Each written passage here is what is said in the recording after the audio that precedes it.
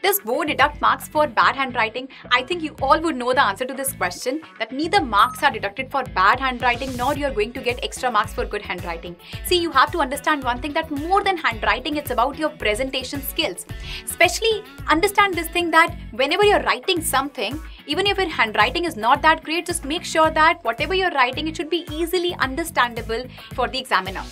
Also, especially when it comes to mathematics, wherein a lot of steps are involved, sometimes cancelling out the terms and the numbers is involved, the answer sheet get really messed up. See, the board answer sheet that you get, there is a big gap in between the lines. So make sure you're not writing very small, neither too big.